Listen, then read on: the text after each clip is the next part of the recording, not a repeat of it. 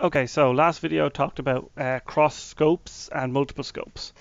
Today we're going to talk about @inject annotation. So we still have a problem here, a very simple problem, but it's a problem nonetheless. Our component is full of these sort of getter methods. The problem is if you've got 50 dependencies to inject, it's going to be quite slow to write all those out. And each time you adjust one of these, each time you say, oh, I need to change the adapter, right, I'll do that, and then change it across the whole activity. It's going to take time. Well, Java annotation, I think it's GSR 3 or 230. Don't quote me on that. Basically, the standard provides this @inject annotation. So what we can do is we can tell Dagger, instead of saying, I want an adapter repos and a GitHub service, we can say, Dagger, take a look at this class and inject, and anything and all the things we want will be marked with @inject. So let's take a look at how this will work. So first of all, we need to put @inject on the components, on the stuff we want to populate. So these are two of our inject annotations. One thing to note, Dagger cannot inject private fields. Don't do that. It'll just blow up in your compiler anyway. So this is now marking these fields, saying these fields will be injected by dependency injection. So we don't need to initialize them. Brilliant. So in our component, we can get rid of these two methods, and we can say void for no return type, inject home activity,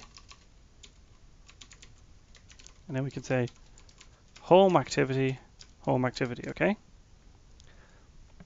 Now what this means is Dagger will look at the return type and say, oh, this is a void return type. But it'll go, oh, the home activity is the parameter. So it'll look at home activity and say, what can I inject in home activity? It'll go, oh my god, it has inject annotations. And it will use those. So we can take our component and call inject home activity this. And then we compile that. Boom, done. So now we've got rid of another line of 2 lines of code, and we've got the inject annotations and the home activities injected. So if, for example, I need a Picasso here,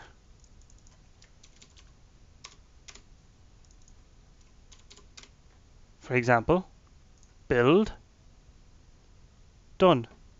We don't need to add a Picasso method to our component. The inject annotations will handle this for us. So that's a very cool use of inject. But there's an even better one. Actually, before I move on to the even better one thing to note is you can actually set the return type of this to be the same thing. So you can have a nice sort of chaining system. It doesn't work for activities, but it's a nice little touch. The problem now we have is, if we go back to our application level, actually we'll take a look at our home activity, okay? We have to do this whole silly charade of provides. Okay? We say, well, this provides this. And we have to do this for every single dependency in our dependency tree, which can be a lot. But it also means that if adapter repos changes, its constructor changes, let's say I want to put something else in place, well, I have to go here and then I have to change this and make sure everything works. This is where things get really cool. We can add an inject annotation to the constructor, and that will replace this. Now, in order for this to work in this case, we do need to make home activity injectable, like so. Okay? It needs to be part of the graph at generation time. And we can just delete this altogether. And then in our application, we need to just, our thing, we use a home activity context. Now when we build, it still works. So what's actually happening here is Dagger's going, okay, the home activity needs a adapter repos. And it goes to adapter repos and goes, well, looks through all my modules and goes, I can't find it anywhere. Let's take a look at its constructors. So because the @inject annotation is on the adapter repo's constructor, it means that it will use this constructor to create the instance first. So this can vastly clean up your modules if you're in control of the class. So you can use @provides for when we don't have control over the home activity creation. So we pass it into the constructor. In our network module, we don't have control over the constructor for cache or for file or for logging interceptor or for OKHTTP client. So we do all the initialization in our modules. But we've control over the constructor for adapter repos, which means we can just slap an @inject annotation and Dagger will generate the code without the module because it knows how to use the constructor. If you think about it, Dagger doesn't know how to create an adapter repos. But we can mark it and say, this is how you create an adapter repos with an inject annotation. And it will go, hey, I can find those parameters. And it goes off and talks and goes, I don't know how to create Picasso.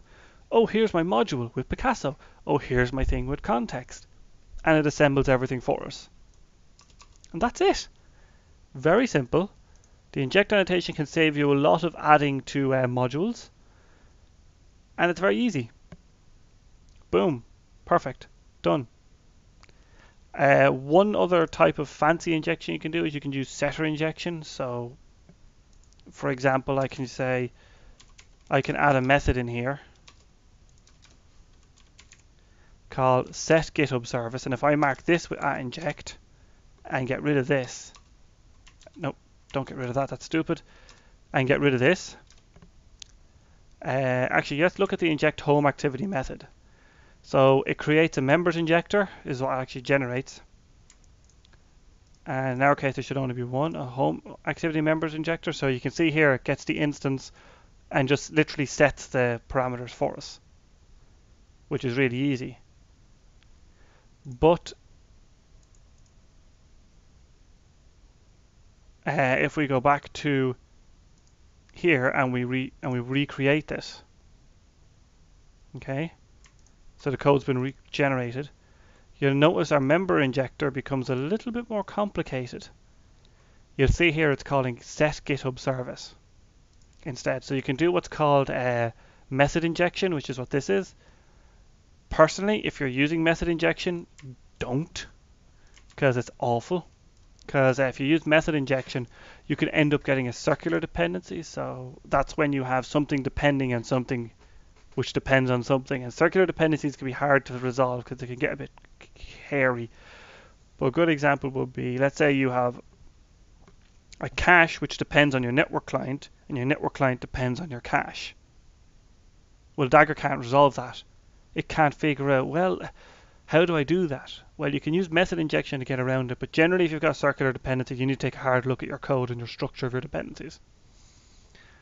But that's it, guys, for the inject annotation. Hope you learned a little something. It's really cool. It saves you a lot of effort, and the inject constructors are great.